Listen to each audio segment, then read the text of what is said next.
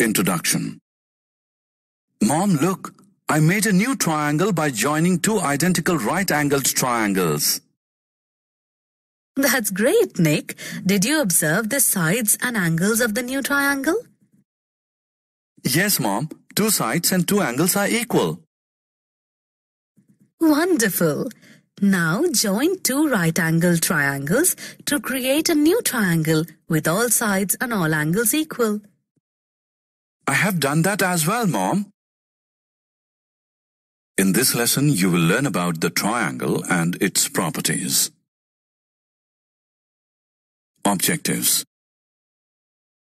At the end of this lesson, you'll be able to define median and altitude of a triangle, state the exterior angle property of a triangle, explain the angle sum property of a triangle, establish a relationship between the lengths of the three sides of a triangle, discuss the properties of equilateral and isosceles triangles, explain the Pythagoras property of a right-angled triangle, altitudes and medians of triangle. A triangle is a three-sided polygon. It has three sides formed by three line segments, three angles each enclosed by two adjacent line segments, and three vertices, each the meeting point of two sides. A triangle also has medians and altitudes. Median. Median of a triangle is a line segment drawn from a vertex to the opposite side, bisecting it. In the figure, line segment PS is drawn from the vertex P to the opposite side, QR. It divides QR into two equal halves. Therefore, PS is a median from vertex P to the opposite side, QR. A triangle has three medians, one from each vertex. Let us draw the remaining two medians. We draw a line segment from Q to cut PR into two equal halves at point T. Therefore, QT is a median from vertex Q to the opposite side, PR. We draw one more line segment from R to cut QP into two equal halves at point U. Therefore, RU is a median from vertex R to the opposite side, QP. Altitude. Altitude of a triangle is a measure of the height of the triangle.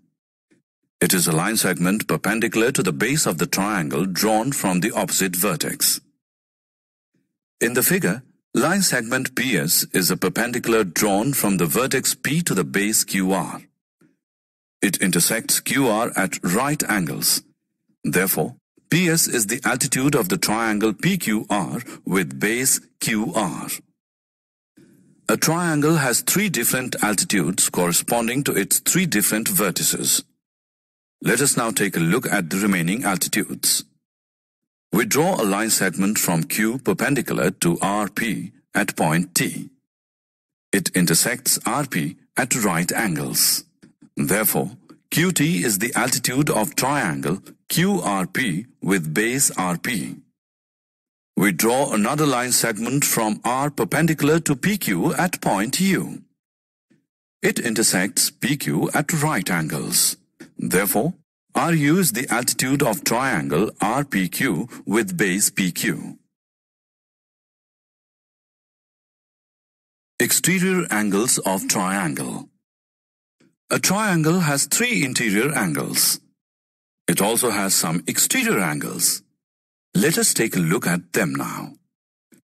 An exterior angle of a triangle, as the name suggests, lies outside the triangle.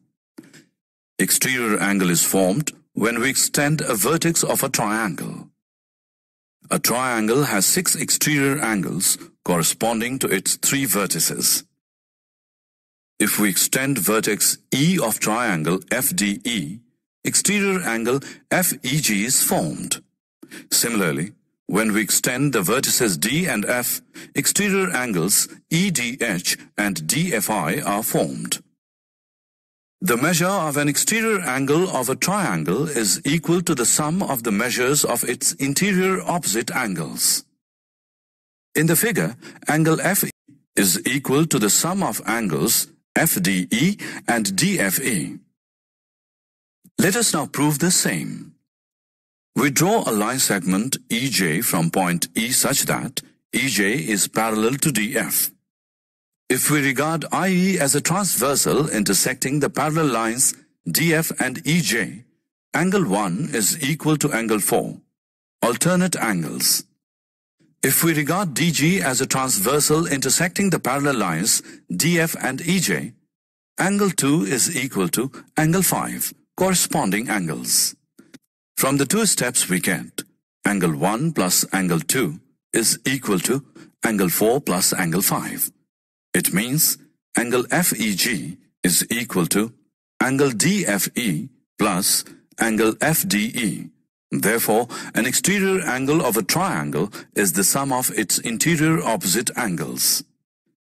Similarly, exterior angle EDH is equal to angle DFE plus angle DEF, and exterior angle DFI is equal to angle FDE plus angle DEF. Self-assessment. Read the question carefully and select the correct answer. Very good. Properties of triangle. The three angles and sides of a triangle exhibit some special properties. Angle sum property. Sum of lengths of sides property. Let us now learn about them one by one.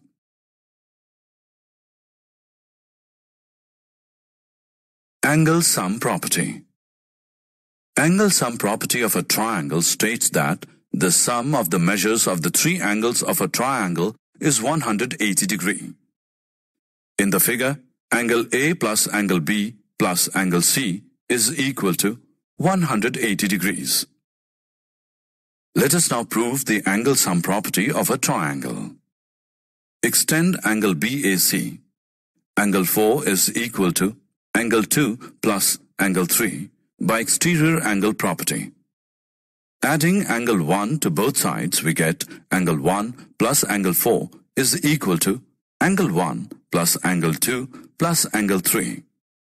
Angle 1 plus angle 4 is equal to 180 degree, linear pair.